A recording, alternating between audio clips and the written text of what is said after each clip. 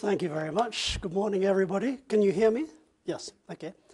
I must say I'm very grateful to Francoise and the museum for inviting me to be here today, because for many years I've wanted to come to the Royal Tyrrell Museum. In fact, I first knew of it when Phil Curry asked me in the early 1980s if he could have a cast of a saber-toothed cat skeleton to put on display at the Tyrrell Museum. And I thought, well, Tyrrell Museum, dinosaurs and saber-toothed cats is a place that you have to go. But unfortunately, circumstances have conspired against me, and this is the first time I've actually been able to visit the museum. So I'm greatly looking forward to seeing more of the museum after the talk. But in order to sing for my supper, as it were, I'm going to talk this morning about another fascinating fossil locality of the Rancho La Brea, or the La Brea tar pits. Just to put you in perspective, the La Brea tar pits is about 2,000 kilometers south of here. It's a 3-hour flight or a 24-hour drive. The name Rancho La Brea comes from the old Mexican land grant of Rancho La Brea, which was 1 square league in extent and was located 1 league, that is 7 miles, west of the Pueblo of Los Angeles. The Rancho La Brea means tar ranch, and it got its name from the asphalt seeps that were seeping out in its southern border. And these were first documented by the Portuguese do Portola expedition in 1769. Now Rancho La Brea includes much of Hollywood and Hancock Park and Beverly Hills, and is totally built over except for 23 acres along the southern border, which are where the remains of the asphalt seeps, the La Brea tar pits, are located. Rancho La Brea is the type locality of the Rancho La Brean land mammal age. That means it's the type locality in North America for the last 200,000 years of the Ice Age, ever since bison migrated into North America. And from the asphalt seeps of Rancho La Brea, we have recovered more than 3.5 million fossils, which represent more than 600 species of animals and plants. The seeps come up from oil reservoirs which occur in late Miocene sedimentary rocks, somewhere between 1,000 and 10,000 feet below the surface. And as the asphalt migrates upwards from the oil field and seeps onto the surface, it traps unwary animals in the surface seeps. And here's an example of some animals trapped fairly recently. Dragonflies, spiders, rabbits, waxwings, birds, squirrels, and a goat.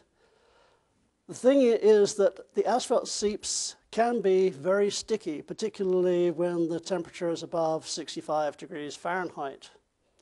And it only takes 1.5 inches to 2 inches to totally immobilize an animal the size of a horse or a cow.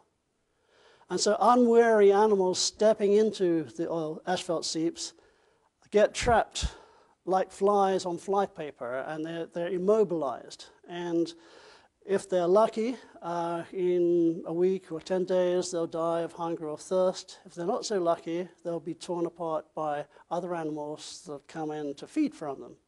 And this is the scenario that you had during the late Pleistocene at Rancho La Brea. So the animals were trapped in the asphalt seeps and were torn apart by animals that came in to feed on them. And over time, these built up apparently built up great conical masses of bones that are now called the La Brea tar pits. Asphalt from the tar pits was used by Native Americans and early settlers for many domestic purposes. The Native Americans used it for lining baskets, caulking plank canoes, and as an adhesive for necklaces or for sticking fishing hooks onto fishing lines. And the early European settlers used it for fuel and for putting on the roofs of their houses. And then in the late 1800s, it started to be mined to be used for cementing cobblestones onto roads and impregnating wood, railroad sleepers, and so on and so forth. And the big asphalt mine was on the edge of Rancho La Brea, owned by the Hancock family. And the first fossils were discovered in that mine. What had happened is over the years, as they were digging out asphalt, they came across bones, and they thought these were the remains of domestic animals, cattle and sheep, that had inadvertently fallen and got trapped by the asphalt. But then William Denton, a professor from Wellesley College, had heard about the tar pits, and he went down to see for himself, and the landowner presented him with the canine of a saber-toothed cat, whereupon they realized these weren't just domestic animals in the asphalt seeps, these were fossils. And unfortunately, although William Denton published on these findings, nobody took any notice of him. Largely, I think, because he and his wife said that the bones talked to them. And he was sort of rather dismissed as a bit of a weird English eccentric. And sadly, he then traveled to Indonesia, and he perished in the Krakatoa explosions. But bones were started to be found again and were recovered in the early 1900s as people started prospecting for oil and came across the bones in the asphalt seeps. The first excavations were by UC Berkeley in 1906, and they later excavated in 1912 and 1913. And then the Southern California Academy of Sciences started excavations there for 2 years, and the bones that they recovered were one of the reasons for the founding for the LA County Museum. And then when the LA County Museum had been built in 1913, the landowner gave permission to the LA County Museum to excavate at the tar pits for 2 years. And during those 2 years, they dug 100 excavations and recovered well over 1 million bones. This is a map of Hancock Park today. The Page Museum is here. This is the Art Museum. And you still see the remains of some of the old pits. This is the old asphalt quarry that was mined, and here are some of the other pits that are still in existence and can still be seen today. This is what they look like. This is the remains of the old asphalt quarry. Pit 9 and Pit 13 were excavated in 1913, and Pit 91 was found in 1915 and started to be excavated in the 1960s. So there were three main phases of collecting from the tar pits by the LA County Museum: the 1913 to 1915 excavations, and then the Pit 91 excavation in 1969 through 2006, and then the Project 23 excavations from 2008 to the present day. This is what the La Brea tar pits looked like in 1914. This is Pit 67, which has been flooded. And you can see in the background the derricks from the oil field, which is the source of the asphalt for these fossil localities. This is Pit 67 before it got flooded. And the excavators divided the area into 3-foot square grids, and they excavated 6 inches at a time, and they kept records of that. So you have a fairly good record of where the individual fossils came from. As you can see, sometimes they went down to great depths. I guess the deepest was about 30 feet, and they didn't shore up the sides, so that periodically there were collapses, particularly when it rained, and that tended to mix up bones from different levels. These are some of the activities. The bones were taken out of the pits. They were cleaned on the spot by boiling them in kerosene, and then they were transported to the LA County Museum. And this is a photograph of the basement of the LA County Museum, with the remains of the Smilodon collection there. As you can see, that there we've got lots of bones. But unfortunately, these are nearly all isolated bones. There are very few associated skeletons. And so although we have well over a million bones recovered from the tar pits, the number of actual skeletons you can count on the fingers of two hands. During the 1913-15 excavations, they recovered about 300 different species of animals and plants, 29 species of plants, 63 insects, 133 birds, and 43 mammals. But most of the attention subsequently was paid to the mammals.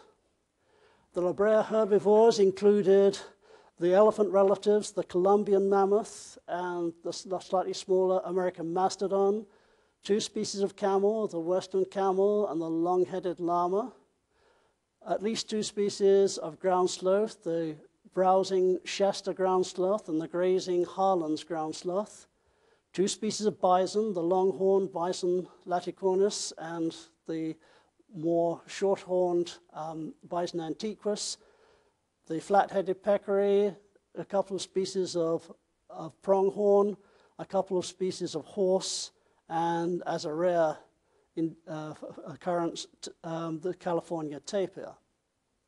But these were far outnumbered by bones of the carnivores that fed on them. They included the short-faced bear, which was about the size of a Kodiak bear, but very long-limbed, and then was the largest carnivore from Rancho La Brea.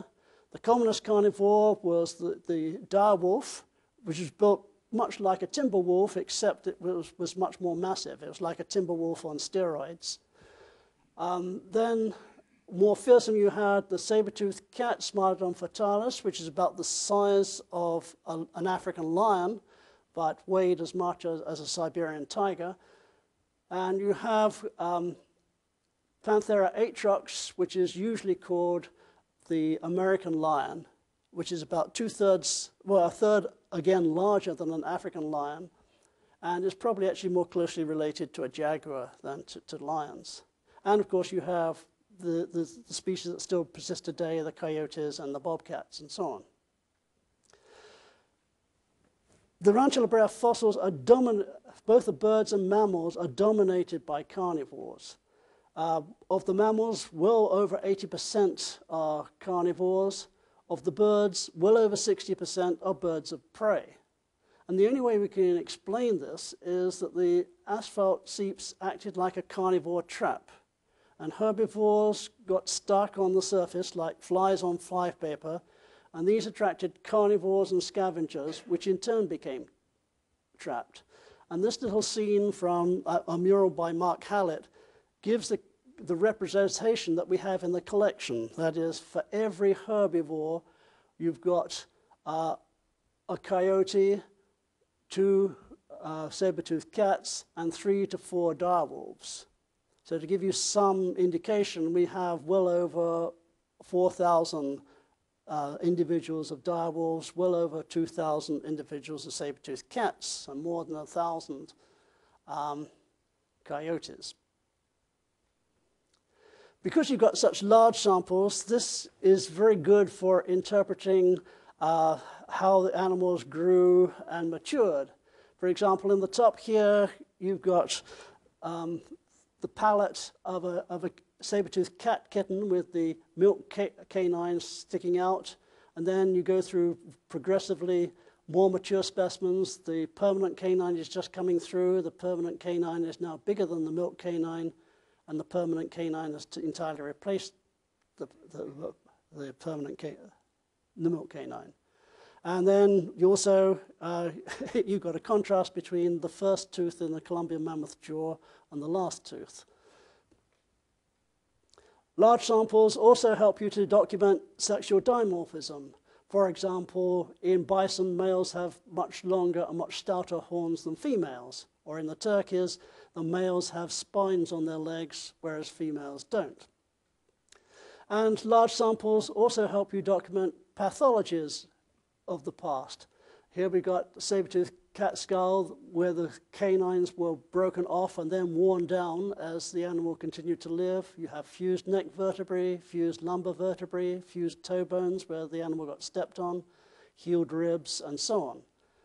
Altogether, there are well more than 10,000 pathologic specimens in the collection, and at one time it was thought that perhaps the tar pits were a site where injured carnivores came to feed because they couldn't catch others. But the actual number of pathologic specimens is only about 1% of the biotas, which is kind of what you'd expect in a normal population. Because we got so many bison jaws, we can actually document the fact there was migration going on. Because if you look at the bison jaws, they're either 2 to 4 months old, or they're 14 to 16 months old, or they're 26 to 28 months old, or they're fully adult, which means that the bison were in fact only present in this locality for a short period of time each year. Whereas if you look at the horse remains, the animals are represented by all stages of life and not just periodic intervals. The 1913 to 1915 excavations focused on the larger specimens, such as this, Harlan's ground sloth specimen found here. But we now know, of course, that it's not the larger species that provide the most useful environmental situation, but the smallest. Large species like saber-toothed cats, mammoths, dire wolves, horses, camels will wander for miles during the course of their life and just happen to die at the Brea tar pits. Whereas the smaller species, the insects, the snakes, the lizards, the mice, actually lived in the neighborhood of the tar pits all their life.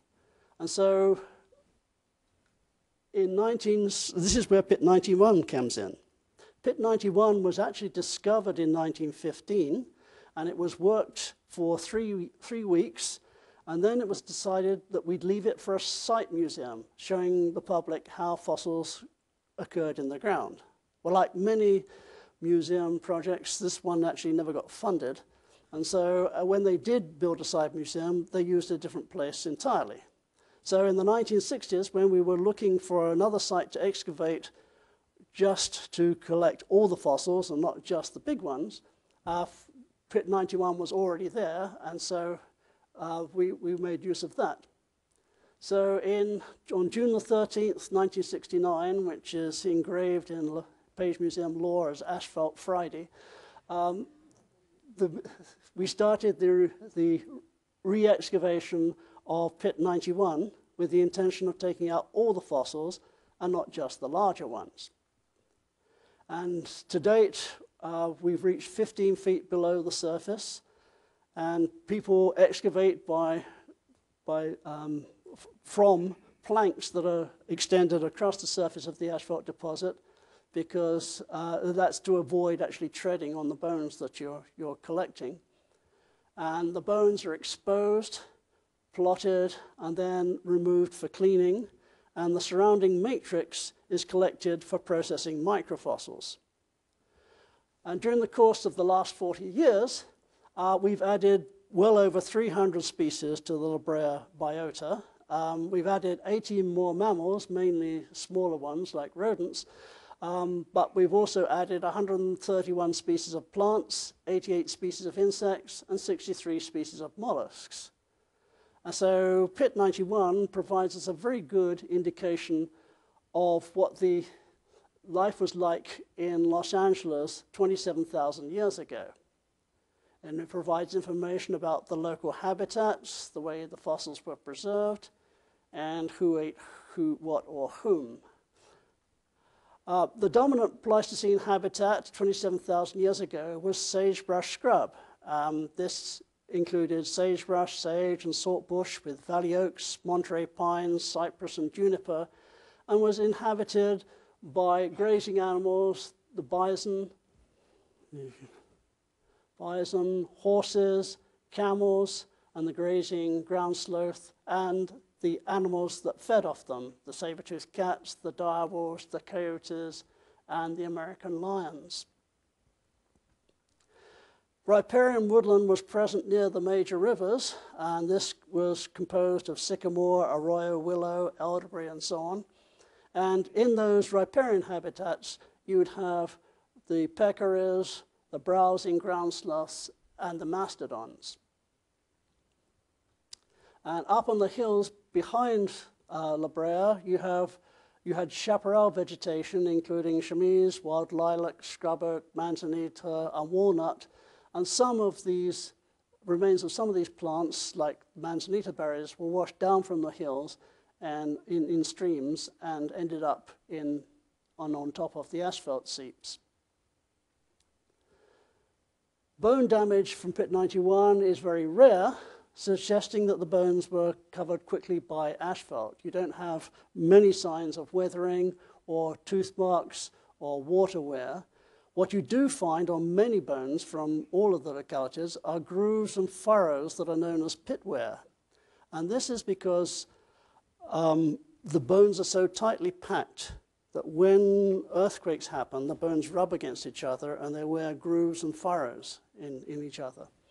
So the pit wear is paleontological evidence of earthquakes. I said that there were very few gnaw marks or tooth marks, and that it seems to be counterintuitive if the asphalt seeps were actually an asphaltic trap. But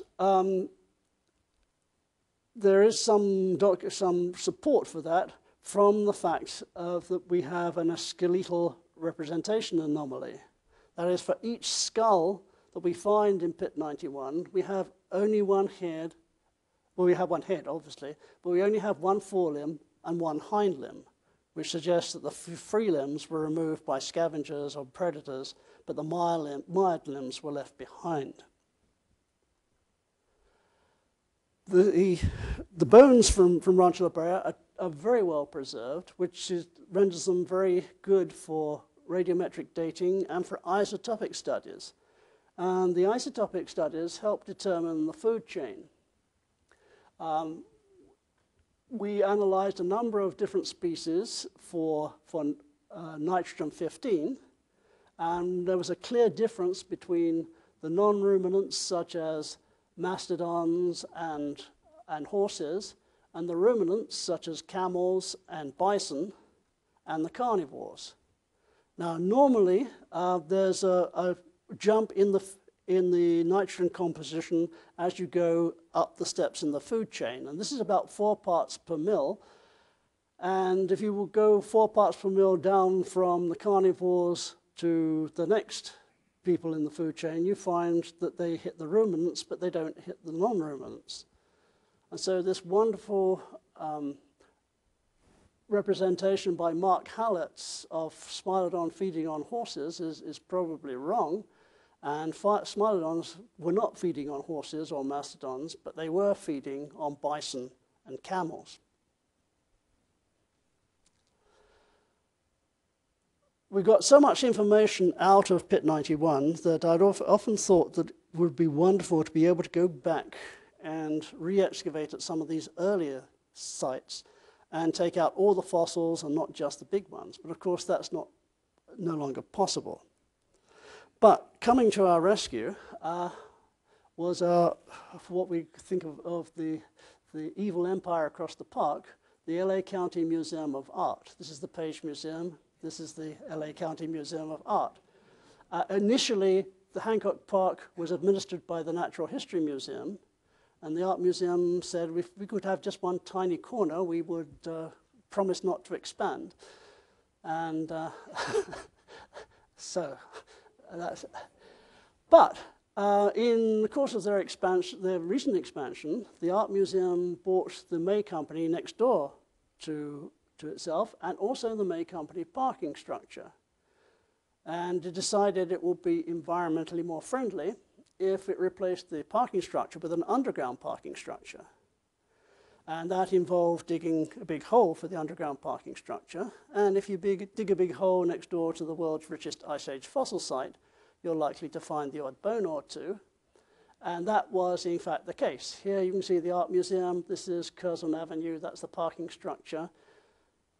There's the Art Museum, the road, where the parking structure was. And they recovered, or they documented, at least 16 new fossil deposits there in 2006. Well, they didn't allow us to excavate those fossil deposits on site because that would have slowed the progress of the construction. So instead, let me just indicate that this is a section through the ground to show the depth of the individual fossil deposits. And you'll note that they're all between 10 and 25 feet below the ground. So they wouldn't have got, this is why they weren't discovered by the early prospectors. And they wouldn't, in fact, have been found unless the Art Museum dug this hole. So when we found a fossil deposit, the edges were clearly demarcated.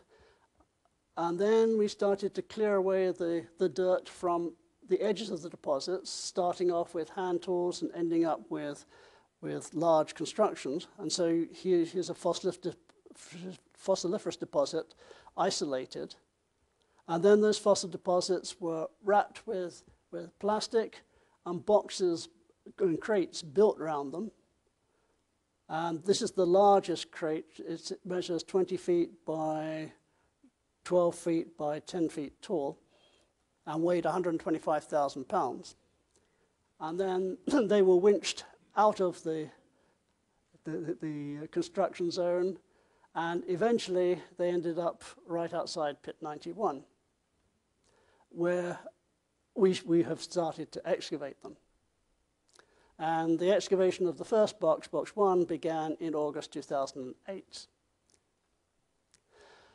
Coming out of these boxes are the usual cast of characters: saber-toothed cats, direwolves, horses, camels, ground sloths.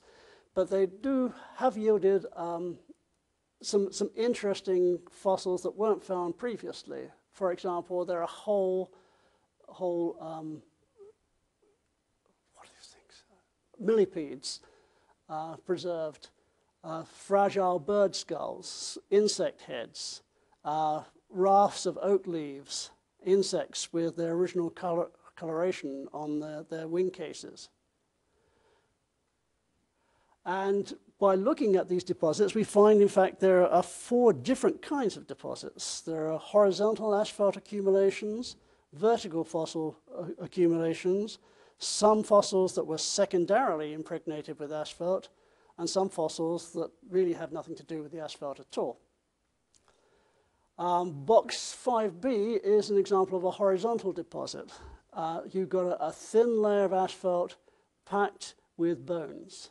And the bones, and this is about 43,000 years old, and the bones include those of a camel, a Pacific rattlesnake, a long-tailed weasel, and as well as the usual other cast of characters, saber-toothed cats and dire wolves, and so on. But the interesting thing about this deposit is that although carnivores, again, were the most common, there were at least 25% of the bones coming out of here were rabbits and rodents, which wasn't the case from the earlier excavations. This horizontal deposit is how we envisage most of the asphaltic fossil accumulation started. You had asphalt spreading out over the surface and trapping fossils. But this different kind of fossil deposit was found in box 1. There you had a vertical pipe of bone. You've got just in one corner. This is about 1 meter across. And that's what it looked like when we first started excavating it. The bones are sort of white because they've been exposed to the air and weather for 2 years before we started excavating. That's what it looks like after we excavated 1 meter, and you can see the column of densely packed bones in asphalt surrounded by non-asphaltic sediment. And that looks what it looked like after we'd taken off the first meter, and that's going down into the ground. And you can see, again, densely packed bones, but only about a meter across. And this deposit was very interesting to us because it provided the first Panthera, Panthera atrox, or American lion skeleton. And this is a representation. We had the scapula at the top, underneath that was the skull, and then were various limb bones. And this was the first meter, and the second meter there were more bones, and there was a small Panthera atrox foot bone right at the bottom of the 2 meter deposit. Well, this is a bit of a conundrum because you've got a cylindrical pipe that's a meter across and 2 meters deep, and packed into that cylinder are your Panthera atrox skeleton, plus 5 adult smilodons, 8 juvenile smilodons, a mountain lion, 6 adult direwolves, 5 juvenile direwolves, a grey wolf, a bobcat, and a juvenile bobcat, and remains of parts of Harlan's ground sloth, Shasta ground sloth, juvenile bison, 2 western horses, and 2 dwarf pronghorns. Now, this is only a meter across. These animals are much larger than that. So it's unlikely that they stood on top of one another to sink down into the asphalt. So this finding deposits like these has meant that we need to totally reevaluate how these fossil deposits are found. But an interesting thing is, again, carnivores were the most common elements found of the 12 to 14,000 bones that came out of this collar. But 40% of those 14,000 bones were actually rodent and rabbit remains too. And we have here box 14, which is a similar situation. Instead of being a cylindrical pipe, it's a vertical fissure. It's only about 1.5 feet wide, and it's 3 or 4 feet long. And you can see bones, again, are densely packed inside. And this deposit has yielded a juvenile mastodon, a bison, several saber-toothed cats, several dire wolves, some horse remains. And again, it's only 1.5 feet wide. How the fossils got into that, or how they ended up in that configuration, is still to be worked out.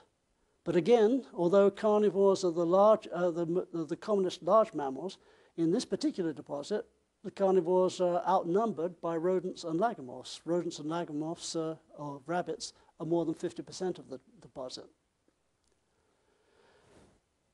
Then there were non-asphaltic deposits. And this was very exciting for us because in these non-asphaltic deposits, we found our first skeleton of a mammoth from Rancho La Brea. We had remains of some 35 other individuals, but just isolated bones and jaws. And here we have, for the first time, a skeleton. And here it's just tusks, and these are various parts of the body wrapped up in plaster for transportation to the museum. This is a map of the site. The bones in red are left bones, those in green are right, and those in blue are center. So you have the left and right tusks, the lower jaw, the front legs here, the rib cage and ribs, the pelvis, and one of the hind legs. The only bone that's way out of place is the skull, and you'll recall that elephants and mammoths have lots of air spaces in their skulls, so that they tend to float if they're in rivers, and they would have floated out of position. Well, the interesting thing was that this was found in a non-asphaltic matrix. This is the kind of gray-green river clay and sand. That there is a small gopher skull. This is the skull, and this is the matrix around the skull. There's no asphalt in the matrix, and yet most of the bones are impregnated with asphalt. So this is a question: how did these bones get impregnated with asphalt? There are, I guess, basically two solutions. Either the mammoth got trapped in a tar seep and then was washed out of it, or, and probably more likely, the mammoth actually died in a river channel and water flowed past in the river, and floating on the river was oil, and the oil wicked itself into the bones. Well, that's our story. Okay. And then, just as non-asphaltic, we have associated with the Project 23 area, in the Art Museum excavation, some fossil trees. Now, these fossil trees look as though they died yesterday, but they are, in fact, between 25 and 55,000 years old, and they have well-preserved rings. And this is interesting because you can analyze the rings to provide all sorts of information. And in modern juniper trees, you note that the carbon content of the rings varies greatly because of periodic changes in the soil water. And these changes aren't as well demonstrated in junipers from higher elevations where you've got wetter and cooler conditions. And these are high elevation modern junipers from wetter and cooler conditions. And here are rings from some of those La Brea trees. And you can see these are almost flat-lined in contrast to these. It's not until 14,500 years ago that you start getting the kind of variation that you get even in modern high elevation. So this means that for much of the interval between 50,000 and 16,000 years ago, the area of La Brea was cool and dry. Cool and wet, sorry. The isotopic composition of the plants also indicates that the plants were under severe climatic stress because of low atmospheric carbon. Now you have to realize that during the peak of the last ice age, about 20,000 years ago, the amount of carbon dioxide in the atmosphere was lower than it had ever been in the previous 200 million years. And if you put modern plants into carbon dioxide like that, you'll find that they don't grow very well, and they often fail to reproduce. And so if these atmospheric conditions were there present back 20,000 years ago when the La Brea fossils were being formed, this means that there was low plant productivity, which meant less food for the herbivores, which would tend to stress the entire population. And this may perhaps be contributing to the end Pleistocene extinction, which happened about 11,000 years ago.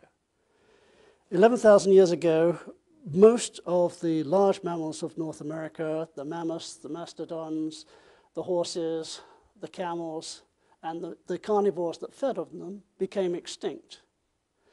Coyote and smaller sized mammals persisted, but the larger, the megafauna, became extinct. And there are various theories that have been put forward to explain this. And they center around, I guess, four main ideas. One, climate change. And we do know that at the end of the last ice age, the climate warmed up very rapidly, and this would have stressed the plant populations and so on.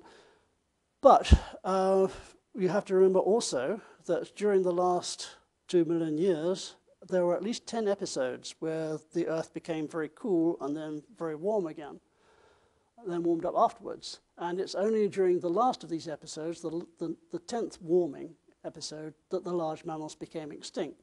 So environmental changes by themselves are probably not the answer. So what was different between the last warming episode and the preceding ones? And there are three possible differences. One, of course, is the arrival of humans.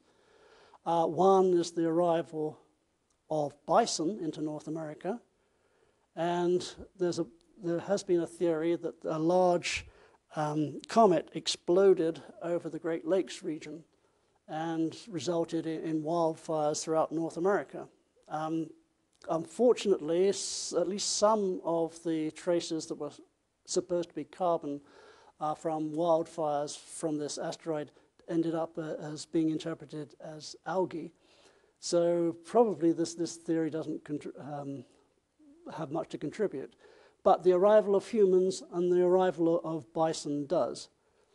But by themselves, probably not enough to cause the extinction of everything, but in combination with a period of time when the plants were in very low growth, and you suddenly had the arrival of a large herbivore which would tend to convert forest into grasslands, and the arrival of humans which would added another carnivore to the carnivore guild of the late Pleistocene. Probably a combination of all those factors contributed to the end Pleistocene extinction.